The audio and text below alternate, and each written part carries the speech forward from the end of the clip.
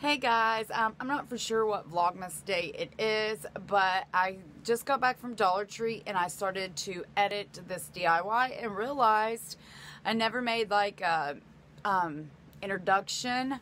So, well, welcome to my channel. I'm Rachel. Subscribe if you want to be a part of the family, and if you would like to see how I made this, then just keep watching. Thanks so much. Love you. Alright, the next little project, you're going to need some type of wooden block. I just had an old, I think it's a 2x4, and we cut little pieces out. I made ones that were bigger and longer like that, but this one I wanted to spell out in different sections, Noel.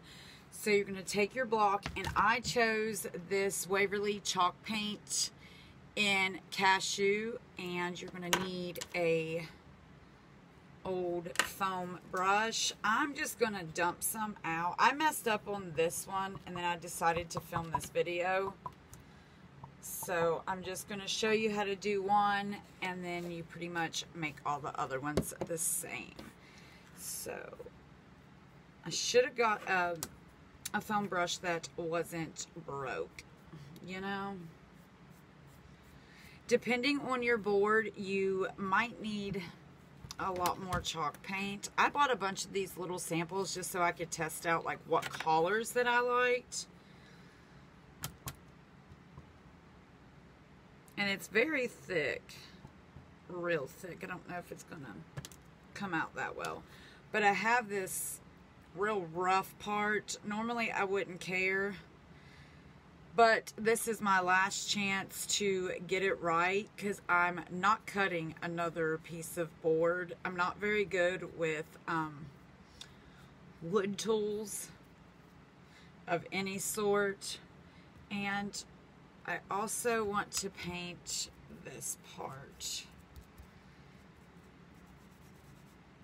Doesn't have to be perfect. I'm also going to use my wood stain. I'll show you guys that in the next step.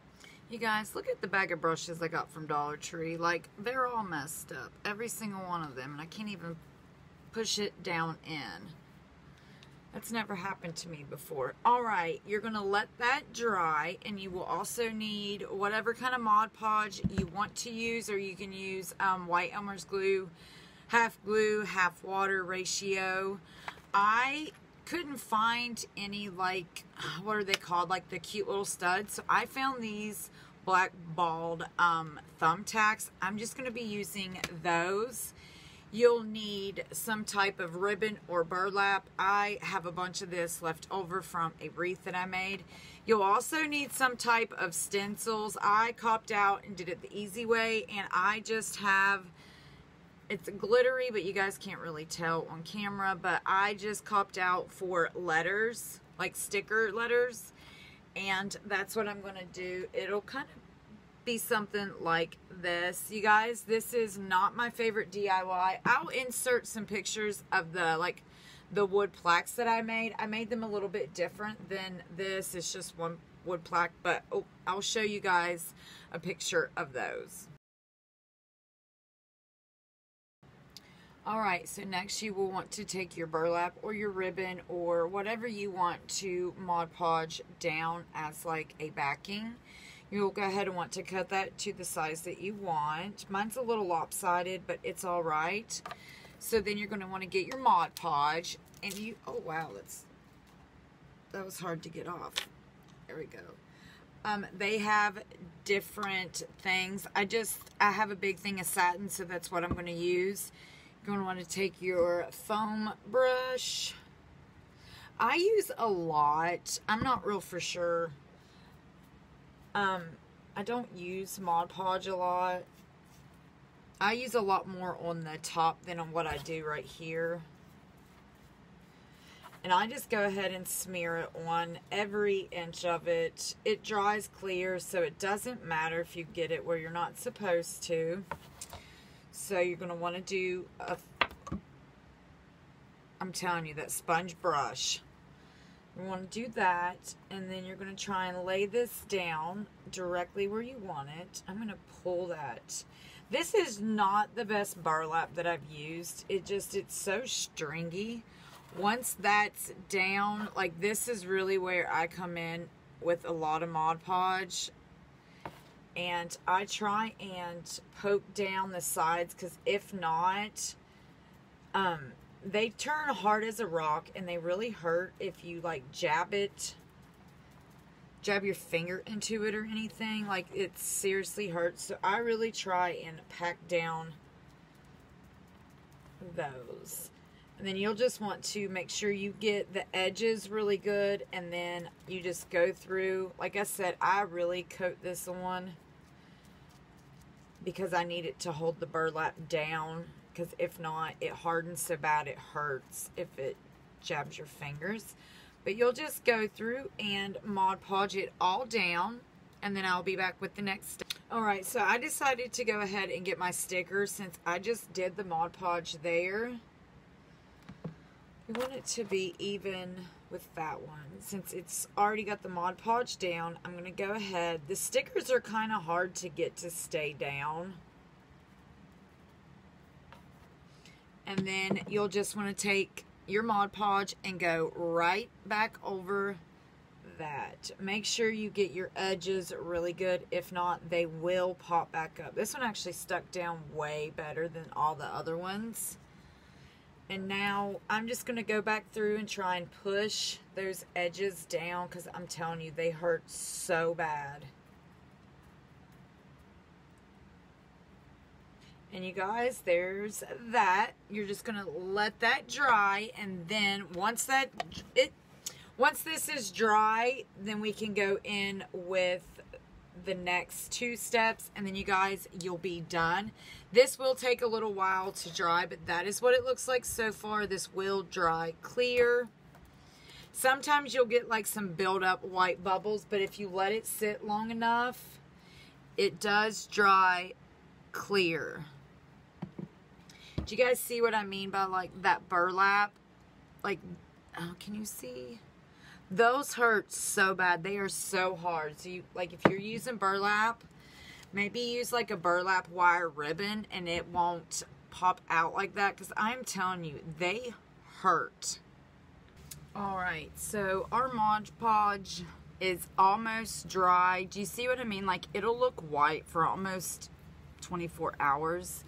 But this is dry enough. It will dry clear after 24 hours. But the rest of it is dry enough.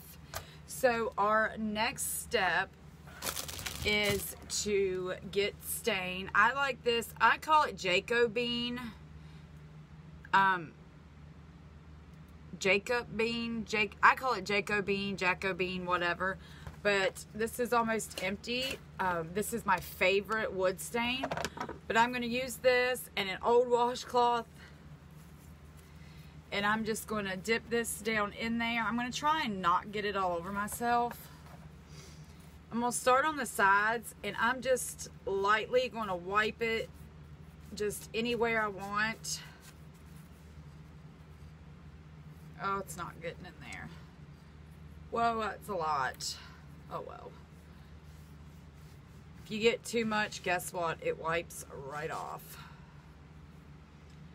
I want to get this really good. I'm going to put some there. And those pieces, I'm telling you, they're hard as a rock.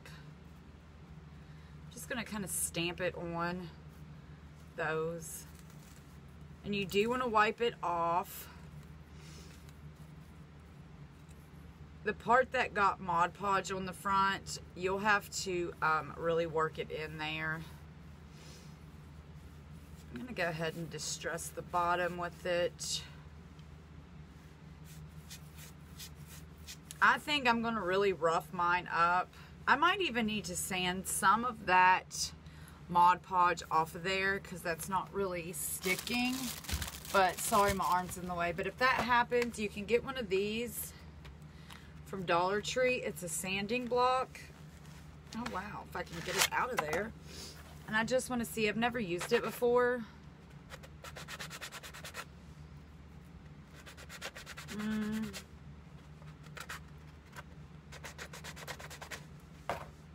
Yeah, I think that worked. Oh yeah. Needs sanded a little bit more.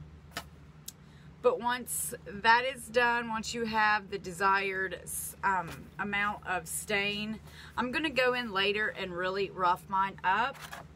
But then you just want to go in and have your 4 push pins. I'm just doing one in every corner, but you could do it all the way around if you wanted. And literally just going to poke them in. And if you have a hard time getting it in, you can, oops, let me put the lid on this so I don't spill it. You can use a hammer and lightly, sorry for all the hammering noise, but it had to be done. Lightly hammer it in. Let me show you with one more. Most of the time you can just push them right in.